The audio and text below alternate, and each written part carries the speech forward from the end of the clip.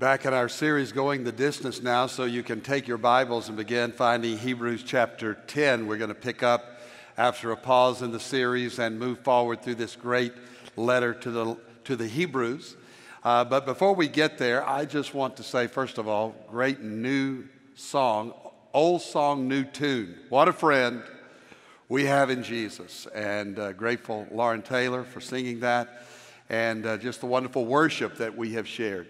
I just sense God is moving in a very powerful way in our lives and across our church, and I'm so very grateful for that. And one of the ways I see that is through the ministry, the mission that is being fulfilled.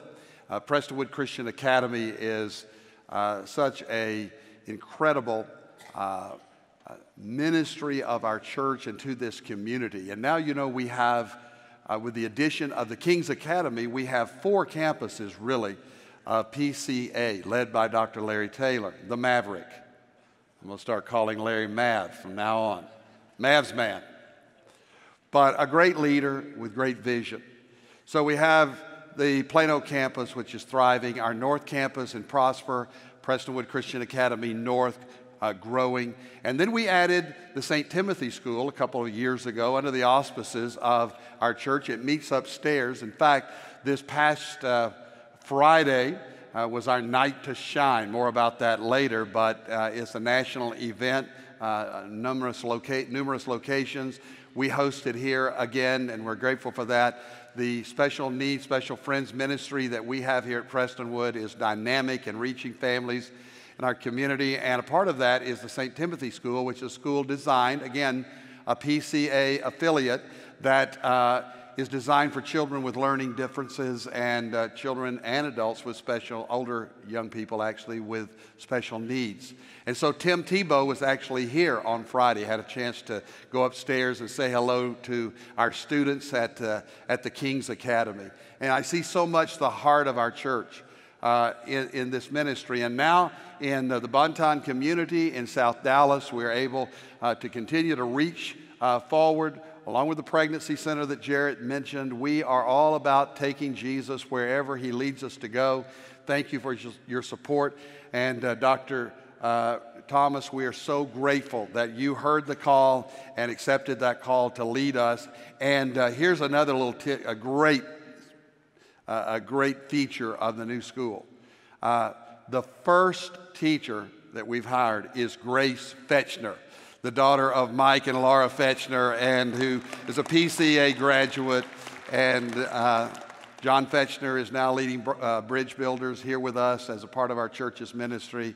So many good things that are happening. But Dr. Thomas, Dr. Taylor, thank you for your leadership, and we are blessed beyond measure. We have a fantastic donor, and I don't mind telling you, Norm Miller of Interstate Batteries has had a heart for this for a good while, for the school ministry, and Norm's a wonderful friend, and he is leading the way with the gifts, and many will follow from both the corporate world and beyond. Our Zig Ziglar Leadership Award this year is going to Dr. Ben Carson, who is on our president's cabinet and a wonderful physician, surgeon. And he heads HUD, which is, interestingly enough, is engaged in supporting communities, building communities. And Dr. Carson is going to be helping us with our community efforts in South Dallas. And so it's all coming together, isn't it? It's all a magnificent thing. And we want to keep going. And that's the theme of Hebrews. Just to remind you, it truly is about going the distance and building a muscular faith, a maturing muscular faith, that we leave the elementary things behind and we grow in the grace of our Lord Jesus Christ. The theme always of the Bible and of Hebrews is, of course, Jesus, who is the same yesterday, today, and forever. Hebrews 13 and verse 8. But the major focus of the letter to the Hebrews is encouragement to endurance, that we would be coached up, if you will, trained in never giving up, always persevering, always going through and getting through, and never, ever quit. The message of Hebrews, like the message that we have before us today, is it's always too soon to quit. Never, ever give up. Now, as we read this passage of Scripture in Hebrews 10, we get acquainted a little bit more to the audience to which the writer is addressing in Hebrews.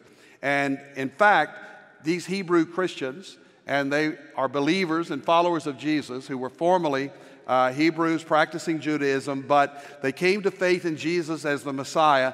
And as a result, not only from the world, but even the world of religion, they were facing great persecution and opposition. And so the writer gives us these words beginning in verse 32, but recall the former days when after you were enlightened, and you could just scribble in the words saved there, because enlightened means to be enlightened to the knowledge of salvation. We are enlightened. The old song says, I saw the light. We were walking in darkness. Now we are living in the light. We have been enlightened in Christ. You endured, those of us who are saved, a hard struggle with sufferings. Suffering is a part of life for all of us. And Christianity is not immunity from the problems and the pressures from sickness and suffering that every human being faces from time to time. And yet not only the sufferings that come from within, but from without. For verse 33 says, sometimes being publicly exposed to reproach and affliction, and sometimes being partners with those so treated, that is, standing with those who were suffering. For you had compassion on those in prison. This is some evidence that the writer of Hebrews is indeed the Apostle Paul, who was in prison for his faith. And this could be autobiographical by the author, Paul, when he says, for you had compassion on those in prison, meaning himself as well. And you joyfully accepted the plundering of your property, since you knew that you yourselves had a better possession and an abiding one. It cost them everything to follow Christ, including their property. Jesus said, you must be willing to lay down your lives and your possessions and your all to follow me. They were living this out, and yet they didn't resent the loss of these material things because they knew they had invested in eternal things, eternal realities. And so verse 35 says, and this is the key verse, one that you'll want to underline, perhaps memorize. It says, therefore do not throw away your confidence, which has a great reward. Don't throw away your confidence, for you have need of endurance, and there's our word, endurance, or patient endurance, so that when you have done the will of God, you may receive what is promised. And then verse 37, which is the title of the message. Yet a little while, and the coming one will come and will not delay. Soon and very soon, in a little while, the one who is coming, Jesus, is coming again. And it will be imminent when he comes. But my righteous one shall live by faith. And if he shrinks back, that is, if you quit, my soul hath no pleasure in him. But we are not of those who shrink back. Say, I'm not one who shrinks back. All right. And are destroyed, but of those who have faith and persevere, or preserve rather, their souls. If we are to endure, we must, number one, recall how we started.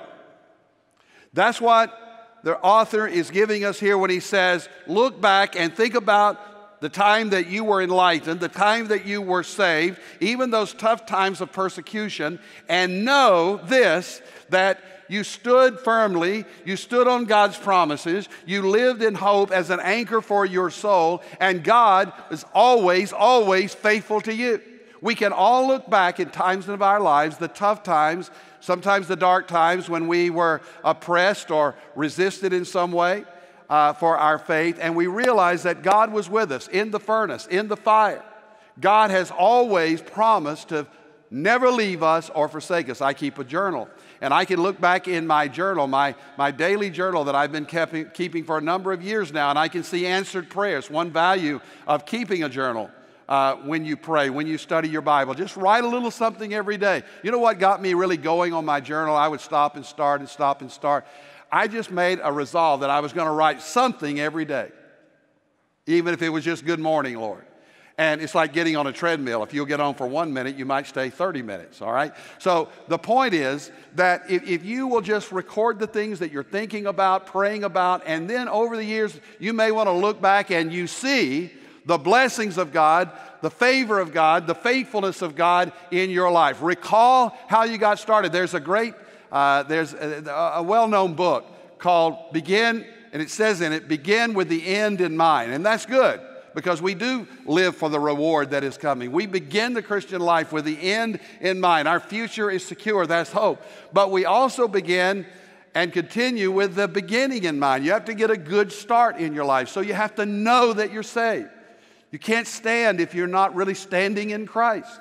There's a tongue twister which says the faith that fizzles at the finish was faulty at the first. So you need to make sure that your faith is founded on Jesus Christ, because our confidence, our hope is in Him. Because have you made the discovery that not everyone loves you if you're a Bible-believing, Christ-honoring Christian? Not everyone loves that. Now, there are Christians physically persecuted around the world, and we should be praying for persecuted Christian and persecuted churches around the world. It's going on even as we speak. Here in America, not so much, of course, personal, physical persecution, but we do face resistance, increasingly so. Our religious freedoms are being attacked at various levels. Christian schools are being attacked by the secular left and so on. And I can give you a number of examples to this. If you stand for life, that we are pro-life and pro-love in our actions, pro-life in our beliefs, and pro-love in our actions. If you stand for light and truth and life and love, there will be some who oppose you, because Satan will make sure of that. Remember, the voice comes from others, but the source is Satan himself. We're in a spiritual battle. And so we may find ourselves a spectacle to the world, as described here. You were exposed, publicly exposed. You were mistreated and mocked before the entire world, he said of these Hebrews who were following Jesus. It's the word there, publicly exposed, for theater. Theater. It's as though you are on the stage and you are standing under the spotlight and you are totally and publicly out there for the Lord Jesus Christ. When I think of being publicly exposed, I think of the time when I wanted to be in the stage band at Eastern Hills High School in Fort Worth. I was a drummer. Good that we had the drum solo this morning. I like that. But I was a drummer, and I played the snare, and I wanted to be in the stage band, which was cool. But to be in the stage band, to qualify, you had to be in the marching band. Now, I didn't love the idea of being the marching band. I salute all of you who play in marching bands or did. But, it wasn't my thing. And yet, if I was going to be in the stage band, which was cool, I had to be in the marching band, which I didn't think was all that cool at that time. But I said, okay. So we're going to march. First march, Farrington Field, West Fort Worth. I'm a sophomore in high school, 15 years of age.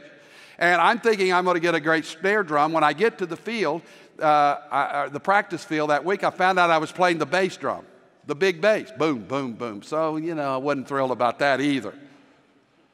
So they hand me my uniform. I never even tried it on. I was so disinterested in marching. I didn't know the steps really well. But they gave me my uniform, and I never even tried it on until about an hour before I was supposed to report to the band. And then I pulled them on. I realized they were like 6 inches too big. So what am I going to do? Mom comes to the rescue. That's what moms do, right? So she taped everything up, cinched everything. We had about 50 pins in this thing, and we had tape, and it's all cinched up, and I'm ready to go. So I get to the middle of Farrington Field, and if I'm lying, I'm dying. In the middle of Farrington Field, in front of all my friends, at the 50-yard line, my pants go right to my ankles.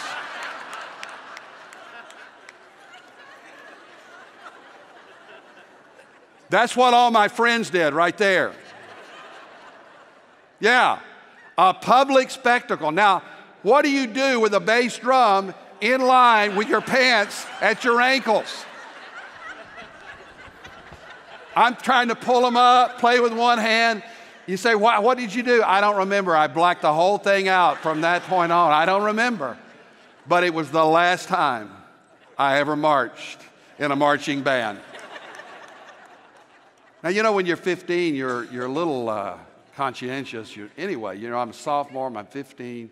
So that same fall, talking about theater, I'm in theater. We did a play called Rebel Without a Cause. You remember, some of you, the old Jimmy Dean movie with Sal Mineo, Rebel Without a Cause? So I played the Sal Mineo part, his name was Plato. And there's a big scene in the play where Plato pulls a gun and shoots some of the bad guys, a gang. And that's the big moment. I mean, the whole play's coming to this thing. And it's big, my big scene I've worked on. It's a cap gun, of course, and I'm ready. And we had these tight 50 style pants on. I had this gun right there where they told me to put it. I had it right there and cinched it in the waistband of my pants. And so we get to the big moment. They're shoving me around. And I reach to get my gun, and that gun is going down my leg. Same fall. I'm reaching down there, trying to get the gun. My friends were doing exactly what you're doing. I finally just shove it all the way down to the bottom, but bam, you know. All the fall semester of my first year of high school. Made me tough, I tell you that. But my friends mocked me to no end and laughed at me. So, get a picture then. And of course, what we're talking about is not funny when you stand for Christ and people mock you for it and laugh at you. And yet so often we want to fold. If somebody says something, if somebody criticizes us or trolls us or online or goes after us in some way or puts us out of their group, sometimes we care more of the opinions of others than the opinion of God. God has called us to stand for righteousness, no matter what. And never stand down and shut up when you ought to stand up and speak up.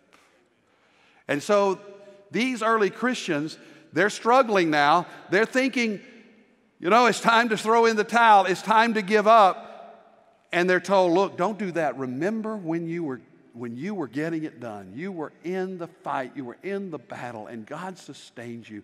And you can look back, as I've had many times over your life, and not one time has God ever failed us. Amen?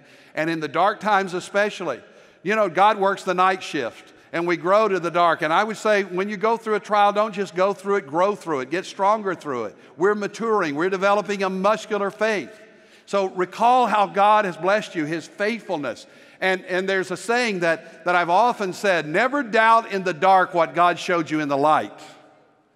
Never doubt in the dark what God showed you in the light. That's not original with me, but it's something I've quoted through the years, and I believe it. Never doubt in the dark what God has showed you in the light. But I want to turn that upside down for you today. Never doubt in the light what God taught you and showed you in the dark. Because so often, the most important lessons we've learned in life are those dark times. And so in days of prosperity and days of good times, keep remembering what God has taught you and stay strong, because the next time is coming. So first of all, if you want to endure, number one, look back, recall the way you got started, how God has blessed you through. But then the second thing is, and that is to look around, or I might even say look within, and keep going. Verse 35 says, therefore, do not throw away your confidence, which has a great reward. I like that word, confidence. The Christian life is a confident life. Why? Because we know our future is secure, is settled. We have a great reward in advance. And this word confidence, if you could just add some synonyms, it's a word which means assurance, trust, boldness, and hope. Assurance, trust, boldness, and hope. You know, as an athlete, I always wanted to play with confidence, because if you lose your confidence as an athlete, guess what happens? You lose. You'll be defeated when you lose your confidence. But human confidence is one thing, but we're talking about something beyond our own personal confidence or mental toughness. This is the confidence that we have in Christ. This is the confidence that we are given to Him, and that keeps us going when we may want to give up. We all have doubts and fears, but don't throw away your confidence. Don't throw away your boldness. Learn to doubt your doubts and believe your beliefs. You cannot throw away your salvation. You cannot lose your salvation, because salvation is in Christ alone, by grace alone, through faith alone, not in ourselves. You cannot lose your salvation, but it's possible to lose your confidence in the Christian life, right? If you do not determine and discipline yourself in God's Word, standing on God's promises, to keep going. And this word here, patience, I really like this word. Because in this word patience or endurance that you see in verse 36, do you see it? You have need of endurance. Some translations give it patience. So let's just put them together. Patience, endurance, staying power, stamina, steadfastness, patience. This word has with it a quiet confidence. It's a boldness that is not brash, but is sure and strong. Patience is a fruit of the Spirit. Long-suffering, patience. I like what scholar J.I. Packer said about patience. He says, living out the belief that God orders everything for the spiritual good of His children. That's patience. Patience does not just grin and bear all things, stoic-like, but accepts them cheerfully as therapeutic workouts planned by a heavenly trainer who is resolved to get you up to full fitness. That's muscular faith. And the only way you can grow your faith and your character, which is through trials and tribulations. That's what the Scripture says. In the book of Romans, we're told that His character is produced by perseverance. That's Romans 5, 3 and 4. Not only that, but we rejoice in our sufferings, knowing that suffering produces endurance, and endurance produces character, and character produces hope. All of this is linked. So we keep going knowing that we're getting stronger as we go. Over the years, I've worked with trainers on physical fitness, and when you're lifting weights, a couple of things are true. One, if you want to get stronger, do lower reps of heavy weights. Lower weights with lesser higher repetitions with higher weights equals strength. You get stronger, very strong. But on the other hand, more reps with less weight creates what? Endurance. Same is true in running. If you're a sprinter, shorter burst of energy creates speed. Shorter runs create speed as you train. But longer runs, longer distance runs you go slower, not as fast, but you build endurance and you can go further. That's what we're looking for in the Christian life, because the Christian life is not a short sprint. It is a marathon with an obstacle course and all kinds of challenges. So what we need is more reps. And sometimes God will put us through repetitions and through some things that challenge us and test us, even tribulations, even suffering, in order that we would grow stronger and endure and build patience in our lives, which creates hope. I'm reading a book called Grit. It's not a Christian book. It's written by a lady by the name of Angela Duckworth. Grit, G-R-I-T. And she defines what it means to have grit as simply to be gritty. Okay? So what is it to be gritty, according to Angela Duckworth?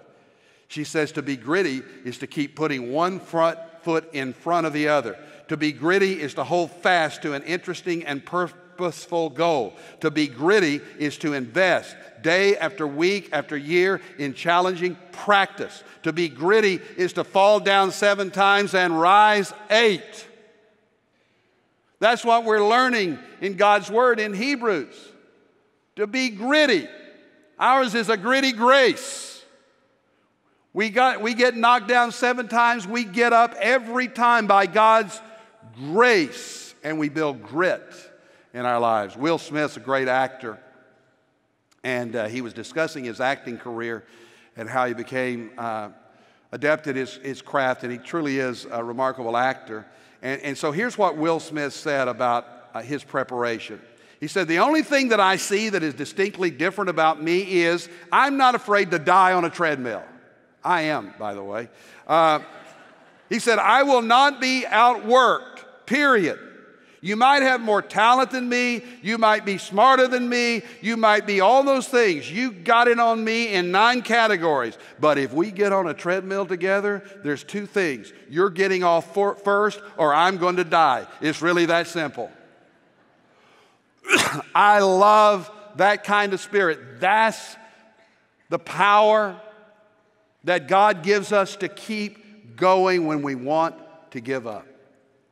It's all found in hope, which is an anchor for the soul.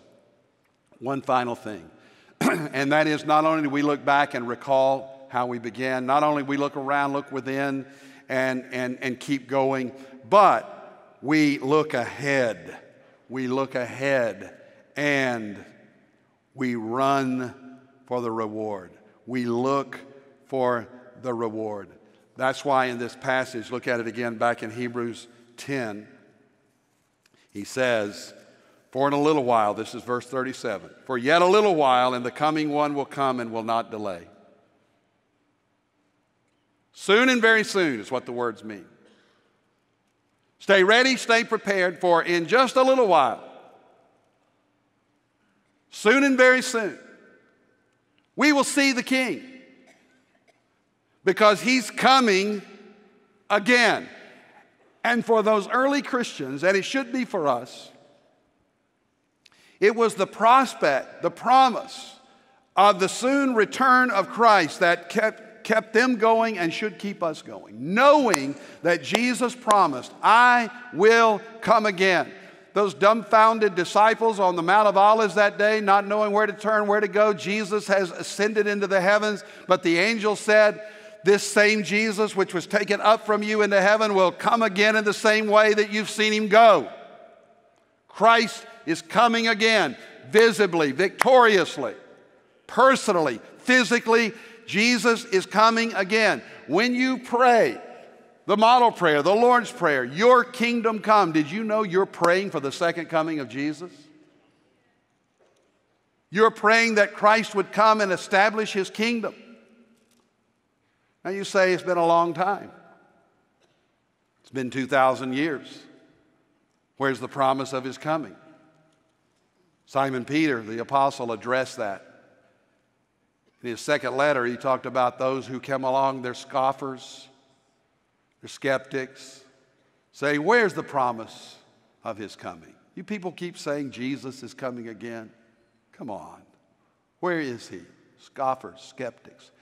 And again, Satan always sees to it that the scoffers and the skeptics, the naysayers, the people that say you're a fool, you're a freak show, you're a fanatic because you follow Jesus, they'll always show up and say, "Really, you believe Jesus is coming again?" Yes, and absolutely. If you are a believer in Jesus Christ, you're looking forward, leaning into the day. The way we lean in and finish strong is because we're always leaning into the promise, leaning into the prospect that Christ is coming again. Now, what we say is this. Peter answered it, by the way, by saying that a day with the Lord is 1,000 years, and 1,000 years is a day. Time means nothing to God. I mean, it's just like that. Our lives are but a brief candle. So you say it's been a long, long time. Well, 2,000 years is a long time. But in the providence and plans of God, God has a day, God has a date, and Christ is coming. Ready or not, Jesus is coming again. And so we run for that reward that day when we see Jesus, either in death, when we cross the finish line personally, or when we are raptured out of the race, when we're taken into the presence of the Lord. We will see Jesus. We'll see him face to face, and it is his face, looking unto Jesus, the author and the finisher of our faith. It is this, as the scripture says, blessed hope, blessed hope. It's the hope of the return of Jesus Christ, when we will be raptured into his presence and forever live with him. That keeps me going, because I know this isn't a dead end. This life is a journey, and we are on our way to heaven. We are on our way to him. And we ought to be saying with the Apostle John, as the Bible concludes, even so, come, Lord Jesus. Come on, Lord. You can say that, you can pray that if you're ready for his return. Soon and very soon. It doesn't mean that his coming is necessarily immediate, but it does mean his coming is imminent. Not immediate, but imminent. That means at any time. Nothing else needs to happen for Christ to come again. Everything's ready. The table's set for the marriage supper of the Lamb. The question is, are you ready? The question is, do you live with this confident expectation that your future is with him? Do you live and endure your life knowing that your future is with the Lord? You look up. The Christian life is always onward and upward. Onward and upward. We keep going because we know where we're going. We know Jesus.